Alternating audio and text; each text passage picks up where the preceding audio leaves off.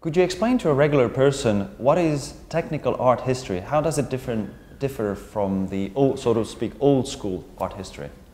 Well, technical art history is combining different ways of studying artworks, and it's very much focusing on, let's say, art in the making. So the process from idea to final result. The materials that are being used, the techniques, the studio practice, artists working together, all these things are part of that. And to study this properly, it's often an interdisciplinary collaboration between art historians, curators, conservators and conservation scientists. And they all do their own part of the research, but combining their expertise and the results gives a very good interpretation of questions about the making. And so that makes it different from a more theoretical disciplinary approach where you only use art historical methodology and the history of things and the iconography. That's very different, although ideally you combine that with the technical research. Could you give us an example of, you know, of a detail or an aspect that a connoisseur, a great expert of art history, would not be able to say or tell compared to a technical art historian? Well, you can, if you look at the paintings in this exhibition, first of all, we would really look at the way they are painted, and we use all kinds of technical means to do that. And in some cases, you can look, for example, through the paint layer with the infrared and see the underdrawing. That underdrawing tells you a lot about the way the composition was thought through. Was it very much a copy after a model that they already had? You can see that in the style of the underdrawing. If it's very sketchy and sort of searching, then you have the feeling this is maybe an original idea being worked out. That is something you, as a connoisseur, if you only look at the surface of the painting, you can't see, for example. So it does give the connoisseur as well a lot of extra tools if there's this interdisciplinary collaboration. And a very well-known curator in New York, Marion Ainsworth, said that technical art history is the new connoisseurship. Well, not everybody might agree with that, but in a way it adds a lot of tools to connoisseurship to help get the right answers. When you first heard about this particular project that is on display today here, what were your first reactions? Well, what I really like about this project is that in many cases we focus on the big masters and the original hand, and a lot of projects actually focus on getting that, you know, identification, attribution. But in this case, we know that we don't know who painted the paintings. We know that they were made probably to answer to a very big demand in the art market in Antwerp in the 16th century. They're not the top kind of, there's not a Rubens or, you know, that kind of studio, but there must have been a huge production of this kind of works, good quality painters working on them. But why did they do that? Why did they copy or made more than one version? So that it evokes all kinds of really interesting questions. So that for me is very exciting. That layer underneath the big masters, which must have served a really big sort of market, and the bourgeoisie, of course, was the big market at that time. But we don't know so much about this kind of production. And so this is a start, I would say, of hopefully finding more of similar cases and studying them in the same way. Well, the obvious main question is, of course, we see here 4 pictures that come from different countries, but are very, very similar down to the smallest detail. What was originally known about how or why these pictures were so similar? Well, you need to go back to the place where they were produced, and which is very, very likely Antwerp in the 16th century, and then look at the art market there at that time. It was a really demanding art market. There was a lot of export, for example, to Spain. There was a big sort of middle class getting more and more wealthy with money to spend, and the studios would produce paintings that were very popular as a theme, but also the value of a copy, as we now see that in a slightly negative or very negative way, really. But at that time, it wasn't seen so much like that, and that's also the quality of these copies is very high. So they were made by respectable artists, which means that there must have been a sort of a general agreement, if you like, amongst the clientele that it would be valuable to have a copy after Bosch, in this case maybe, or a copy after another big master. And you find in inventories quite often that it is said, a version of a copy after, and these are inventories from respectable collectors. So it's very connected to the demand of the art market. And there were, of course, dynasties of families like the Breugel family, where everybody was a painter and they all copied popular compositions. And if you look in the archive material, you can see that a lot of that was exported and so on. So it was a free market system. And that's, I think, how they fit in. What were the most important questions that you had starting this project? What was most interesting for you? Well, the most important question actually would be, can we find the model for these paintings? Is there a print, or is there another lost composition, or is it a combination of elements from different sources? A pastiche into a new composition that then was leading its own life and being copied. And that's, we haven't, unfortunately, we haven't yet answered. So the next question was, yes, indeed, why do these paintings, 4 paintings in different styles, and as we now have seen through the dendrochronology from different periods as well, so why do they exist? Why do they exist with so much time in between them? And what was their function? So what's the function of this kind of painting? So that was actually the main question, trying to understand that. Okay, when you started this project, how would you go about, researching or investigating these particular paintings using methods of technical art history? Yes, well, we've created a sort of a protocol trying to do the same thing with each painting.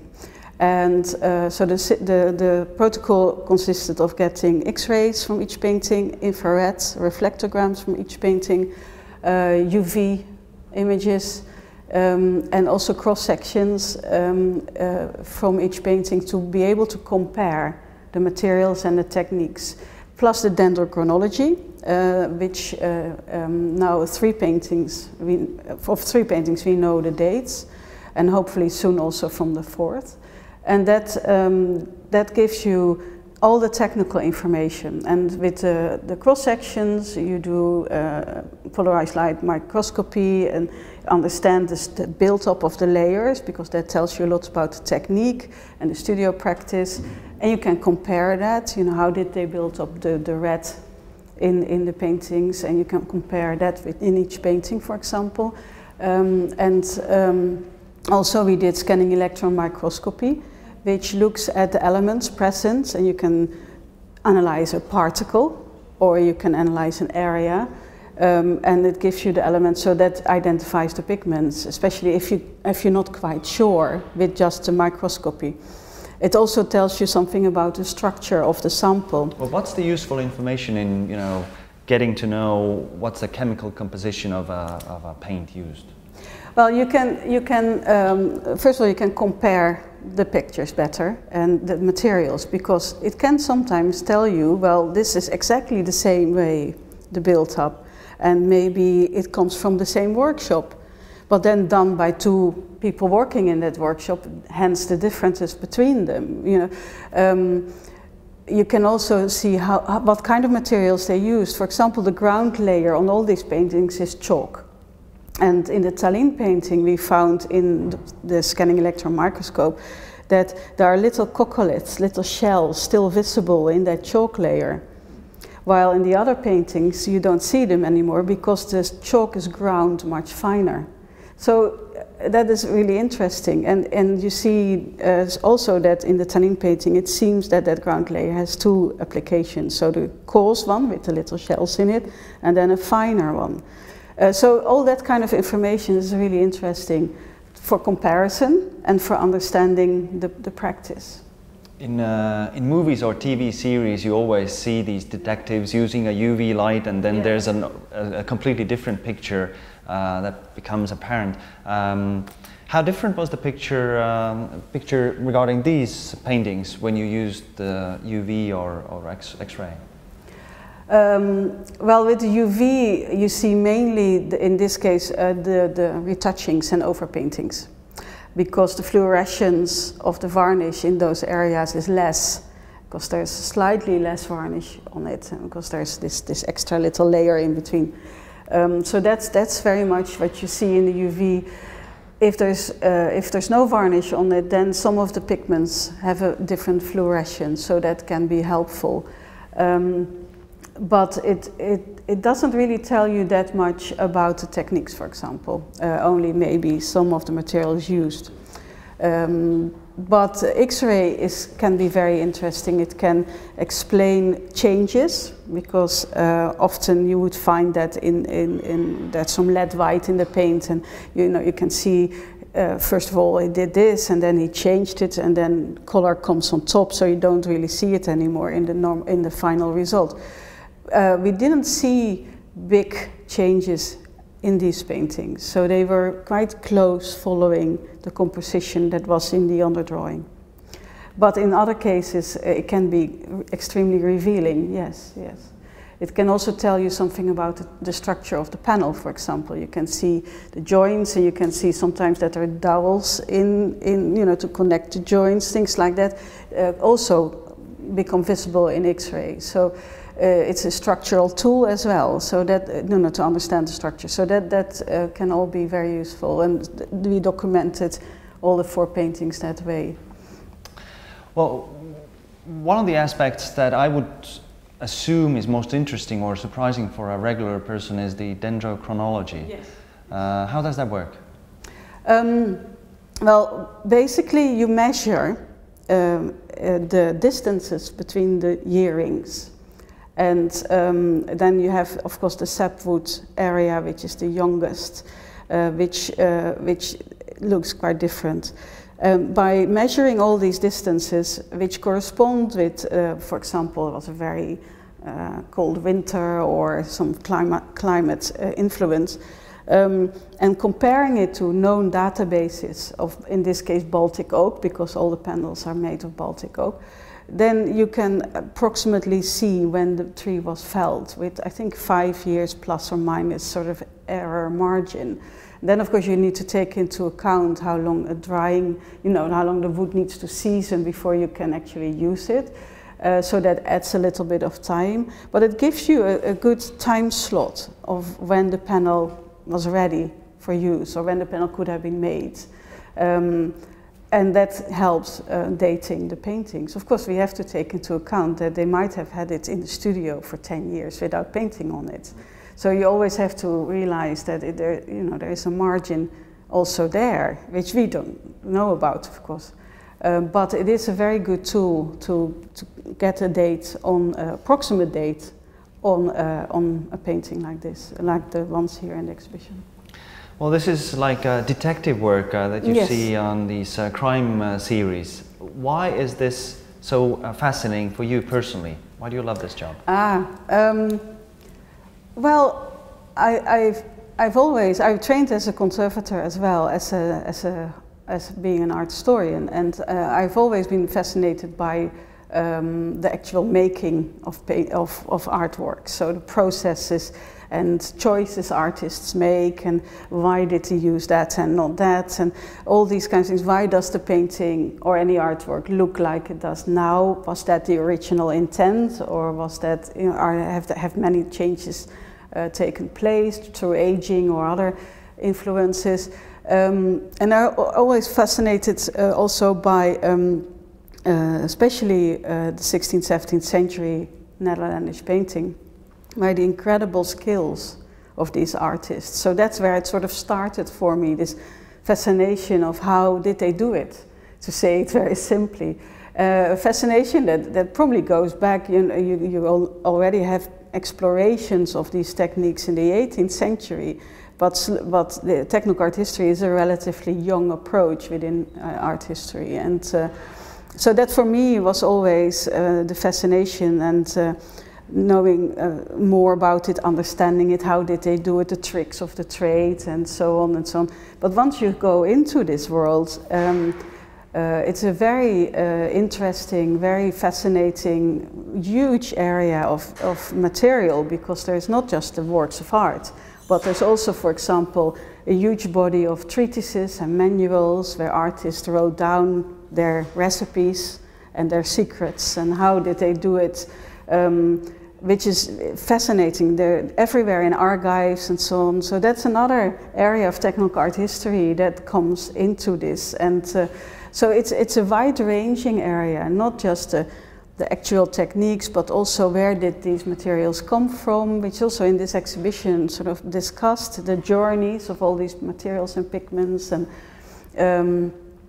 also crossover between disciplines, yellow pigments used in potters, glazes, being used in painting. And so more and more we get to know about it, and more we see all these links and connections and workshop practices there where they exchanged information. So it's a fascinating world, and I think it's a very important world to understand if you study the paintings. Even if you're, as you said, a traditional art historian, knowing a little bit more about this helps to understand the production and why these paintings are there, really. And so I think the combination of all these things is what makes it fascinating. One would assume that you would be disappointed when you discovered without a doubt that none of these paintings are actually made by Bosch or Bruegel. Yeah. But you're not disappointed, I understand. No, I'm not. Well, in first instance, we sort of knew that they were not made by Bosch and Bruegel, but I think that this search for the hand of the master, this sort of authenticity attribution search, is very much connected, of course, with connoisseurship. It is a very important part of history of art. And it's also part of what we do. But on the other hand, what we also want to know is very much insights into the practice at the time. So then it's not that relevant if it is by Bosch or Bruegel, or if it is a painting that tells us a lot about that practice at the time. So I'm never really disappointed if it's not by the master. If it is, then if you can prove that, because that's very difficult, then of course that's very exciting. But that's not the first objective, that's not the first aim we are after. So to re-summarize, what are the main discoveries of this particular project for you? For me, I think what for me was really interesting is to get insight into this sort of revival of Boschian, Bruegel kind of imagery, and how then in practice that is translated into other versions and copies and whatever you want to call them. I mean that's replicas. That's a different story, because we still don't have the model, so we don't quite know how much was changed and what was used. But I think that was for me the insights in these processes and how they did it, and trying to figure out how that works and how the four paintings are connected through that same scene, but still they're so different. So why? And all that kind of background context is what for me is the most interesting question. I think by combining the iconography research, looking into the connections with Bosch and Bruegel, looking into the techniques and using all these different methods, we have come much closer to understanding when they were made, why, because they fit in this first revival of Bosch culture, if you like, in the first half of the 16th century, and that's the private painting. And then the other two paintings, Tallinn and Copenhagen, fit in very nicely with that second revival, where then also Bruegel comes in as an influence on the style, and you can see the differences in the style quite clearly. And then the Glasgow painting is also a part of that, probably part of that second revival, but there it's more like a combination of Boschan elements, making sure it looks very much like a Bosch, recognizable for the public. So it's yet another kind of a revival, if you like, and so that for me is what came out of this, yes. And it is also enticing to do more, to look into more of these kind of things.